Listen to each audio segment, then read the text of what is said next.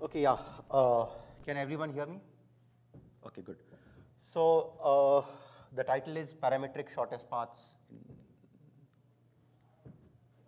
Does this? Okay, yeah. Okay. In planar graphs, and I'll define everything here shortly. So this is joint work with my PhD guide Jaikumar, and yeah, he's not here right now. And I thought some of you might not have seen him. So this is what he looks like. And before today, some of you might not have seen me, so this is what I look like. And this is a collaborative effort between the two of us. Okay. So yeah, let's start. So before I get into parametric shortest paths, let me just explain the shortest path problem. So suppose this is your the roadmap of your city, and that's your home, and that's your office. And there are many ways to get from home to office. So this is one of them. This is another. And in this particular scenario, there are 6 possible ways. And you want to get to work as soon as possible. Okay?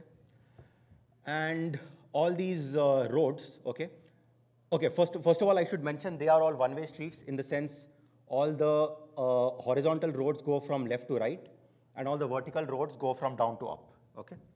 So you want to get as soon as possible, and the numbers on the roads indicate the amount of traffic on them, okay? And the cost of a path is simply the sum of the amount of traffic on their constituent roads. So this is just, I'm just stating the standard shortest path problem. In this case, you just compare all the numbers. 150 is the smallest number, so P4 is the shortest path, okay? So this is the general shortest path problem. And now let's get into parametric shortest paths, okay? So the only difference here, if you note, is that the edge weights are now linear functions of lambda, okay? Think of lambda as time, and the amount of traffic on each road is varying as a linear function of time. So correspondingly, the cost of each path is also now a linear function of time. All right? So still the problem remains the same. You want to find what the shortest path is, and now it's no longer that straightforward. So you can't even compare these anymore. So now the problem is said to be parameterized by lambda, okay? So lambda there is known as the parameter, and this is known as the parametric shortest path problem. Okay, and so for fixed values of lambda, this reduces to the earlier problem. So if you fix, say, lambda equals 0, you substitute lambda equals 0 in these 6 equations, and you find that P2 is the shortest path. Then suppose you substitute lambda equals 1, and again, still P2 is the shortest path. Then you substitute lambda equals 2, and the shortest path changes to P1, and so on. And this is what we want to find in general, that how many times can this shortest path change with different values of lambda, okay? So yeah, this is the problem description. Any questions so far? Okay. So yeah, there is, this sounds like a very practical problem, but there's one small thing. So note that once we fix a value of lambda, throughout the graph, we substitute that same value of lambda. But that is not true in practice. In the sense, suppose you start from home at lambda equals 5. When you reach the next node, lambda need not be 5 anymore. It has changed, and so on. However, in 2011, it was shown that whatever results we prove in this setting is also applied to the other setting. The other setting meaning that now your path won't be just the sum of the edges on it. It will be the composition, because when you go to the next edge, the lambda you feed into that has to be the one coming from the previous edge, and so on. Okay, so we'll be just, let me say that we'll be just working with this setting, and that's it. So yeah, let's look at this more pictorially. Now, we'll plot lambda on the x-axis, and since the cost of the path is varying, we'll plot it on the y-axis. And since they are linear functions of lambda, the cost of a path will be a simple straight line. So the path P1, this is what the function looks like. For the path P2, this is what the function looks like. In this, note that at lambda equals 0, P1 is the shortest path, and it continues to be the shortest path for some time until where P1 and P2 intersect, and at that point, P2 takes over. The important thing to note is that beyond that point, P1 can never be a shortest path, okay? Because these are basically just straight lines. They intersect at one point, and once P2 becomes shorter, it continues to be shorter for all higher values of lambda. This point will be important later on.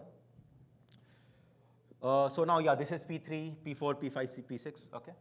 And we can visualize the entire shortest path as a sequence, okay? Look at the lower envelope of this whole graph, okay?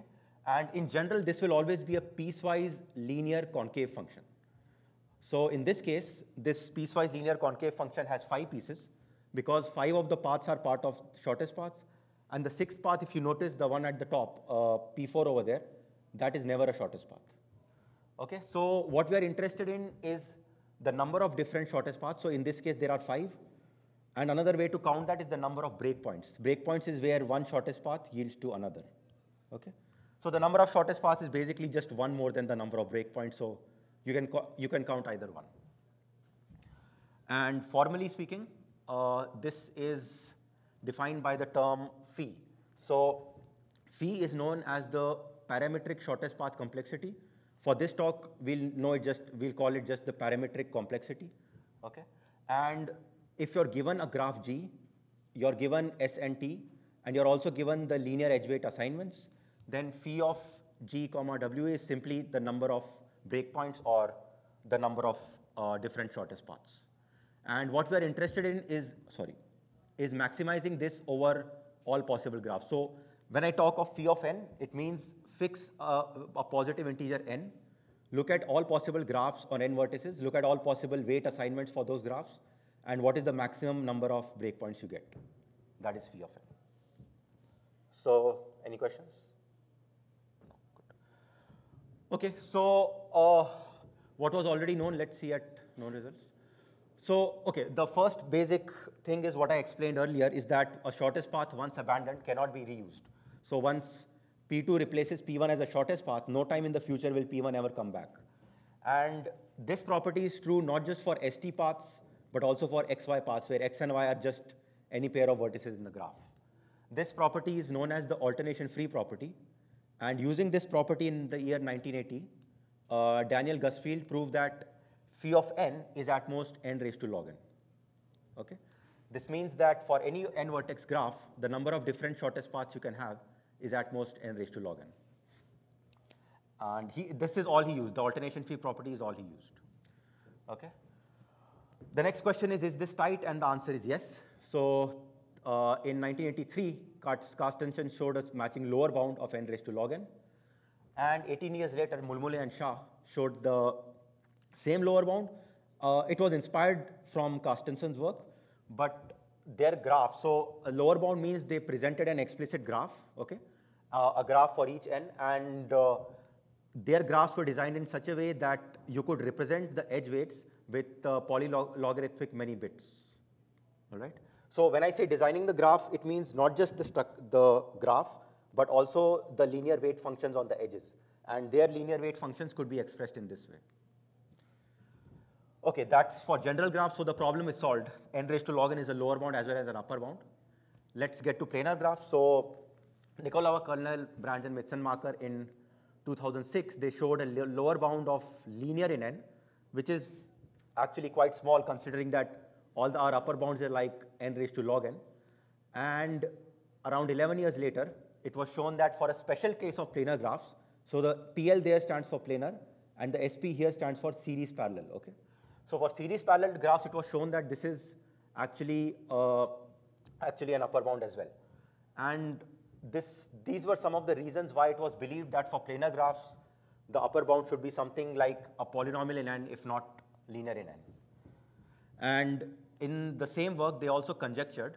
So this is known as Nikolova's conjecture because it was in this paper by these 4 people, but it was part of Nikolova's thesis in 2009. And she conjectured that for planar graphs, this number is at most bounded by some polynomial in n.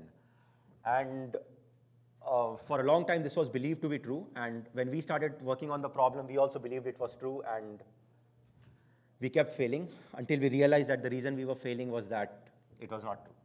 So yeah, this brings us to our main result. And that is that for planar graphs as well, you have the same lower bound of n raised to log n. And our proofs are highly inspired by the Carstensen and the Mulmule-Shah constructions. And that's why we get the same bounds on our bit length, the bit lengths of our coefficients. Okay? Right. So, yeah, let me just once present the final landscape before I move on to the proof. So yeah, basically all upper bounds, all lower bounds are n raised to log n, and down there that's our contribution. Okay, any questions? Okay, good. So yeah, okay, so why were Nikolova et al. Studying this problem? It was a similar related problem to the traffic problem I just described. They had a graph and they had a deadline to meet. So you start from a particular vertex and you have to get to another particular vertex within a certain deadline, within a certain time. And every edge you take will incur certain amount of time delay, which is, given by an independent Gaussian random variable. And your aim is to determine an ST path whose expected delay is most likely to be less than the deadline, okay? And what they showed is that this task can be solved in time n raised to log n. Now, in their algorithm, everything ran in polynomial time except the one step where for planar graphs, they say that they use the conjecture that for planar graphs, the parametric complexity is at most polynomial.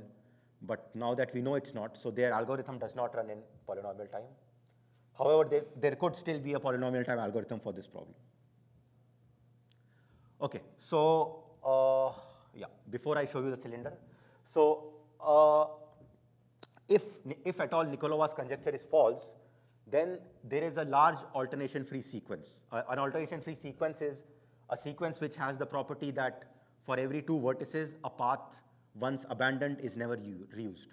And so this is just a combinatorial property. It has nothing to do with the edge weights. So before we try to build a graph for to refute Nikolova's conjecture, let's just look at a graph that is unweighted and has the alternation-free property. And even this was not known for quite some time. And that's one of the reasons might be because we think of planar graphs as drawn on a flat surface or on a plane or on a two-dimensional surface. But sometimes it's easier to think of them as drawn on the surface of a cylinder. So this is the planar graph, okay? So the vertices are all on the surface of the cylinder. So this is the first layer. Each layer has 6 vertices. So the vertices which are thick, I'll call them the major layer. So this is a major layer followed by 4 minor layers, then another major layer followed by 4 minor layers and so on, okay?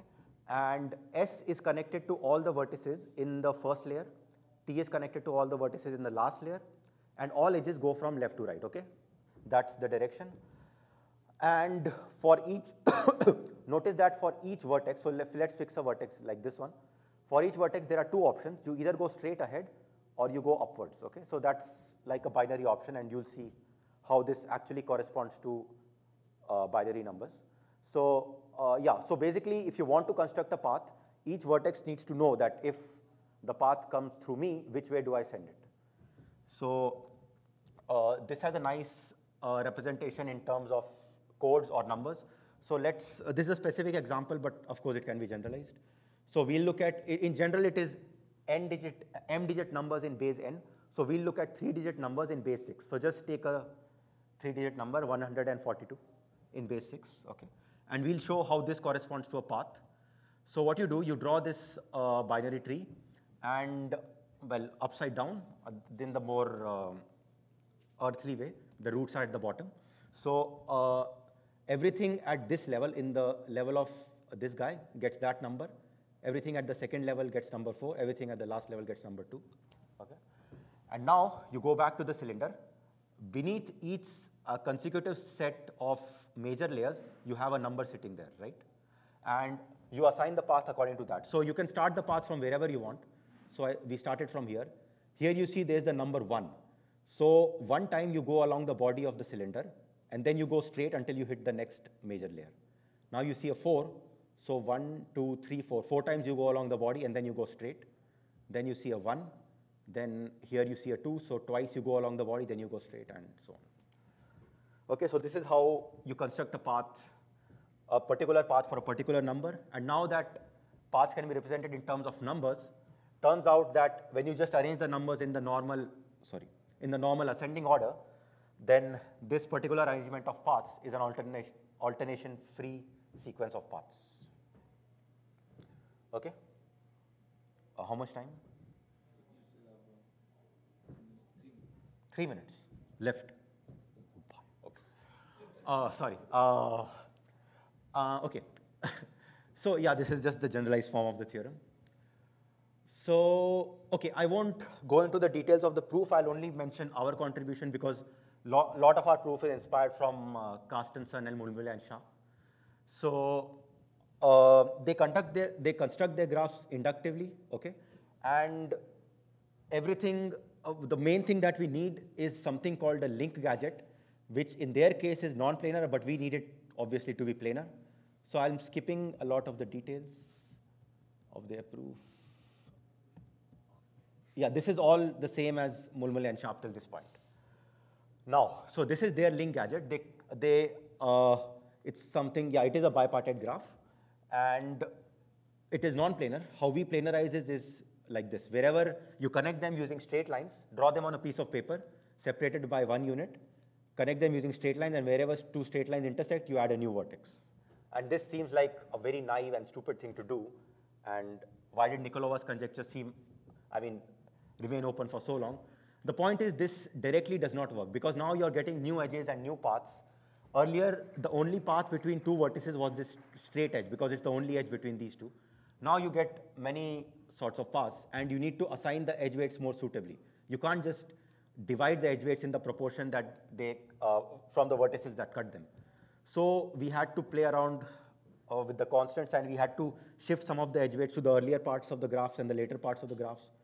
But turns out there is a particular weight assignment that works, and once our paths start looking like edges in the Mulmule-Shah graph, we are done, and basically the same lower bound holds. Okay, good. So yeah, so just an extension of these results. So far in the entire proof, whatever I mentioned, our edge weights were linear polynomials in lambda. What if you're looking at, what if they are, the cost of the roads are degree d functions of time, okay? And turns out it's not much more than what you would get for linear anyway. So n raised to log n is the same as before. Earlier you had something plus a constant. Here you had plus something which is barely a super constant. This is the inverse Ackermann function, and for any practical value of n, it is at most 5. And the proof is quite simple. We use something called Davenport-Schinzel sequences, and it uses the fact that, of course, these sequences, the paths are no longer alternation-free, but the number of alternations are limited by the degree of the polynomial. Okay. One more result is, what if there is more than one variable? Suppose there are 2 lambdas. If there are 2 lambdas, then turns out it's the same as 1 lambda. If there are 3 lambdas, then the problem becomes a little non-trivial, and we show that the n raised to log n becomes n raised to log square n. Okay? And the proof techniques are, we view the edges now as vectors in a 3-dimensional space, and so now since these are vectors, we can talk about the convex hull of these vectors, and turns out when you take the convex hull of these vectors, the points that are the extreme points are typically the ones that are the shortest paths. And then we use ideas from Minkowski sums and convex hulls. Okay, so yeah, that's our work. I'll just stop with this. So basically, this is not part of our the Fox paper, but I would just like to mention it because it's so interesting. So basically, we were trying, what was the aim? So planar graphs were believed to have low parametric complexity because they have a small number of edges, they have a small number of faces and all that, right?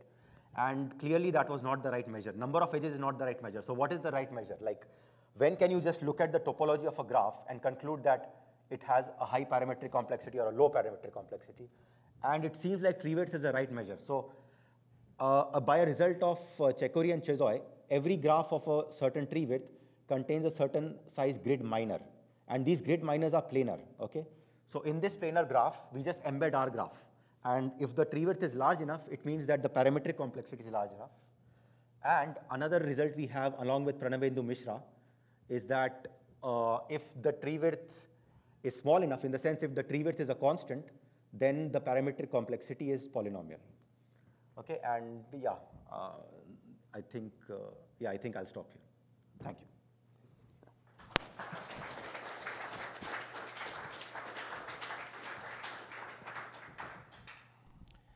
So I think we can ask a question. Maybe meanwhile the next speaker can prepare. Okay, so there is a question here. This is confusing. Why do you get a polynomial bound for small 3 bits? Because your cylinder example had constant 3 bits, right? The cylinder example did not have constant. Oh, okay. That is depending on n and m. So in the cylinder example, so if you expand the cylinder out, it's an n cross m grid graph. I thought it's an n by 6. Yeah. So in that example, the n was 6 and the m was 3, and it had 2 raised to 3 these things. No. So in general, yeah. And the cylinder example is not actually an example for a high parametric complexity. It's for high alternation-free sequences. Okay, other questions? No? So thanks again.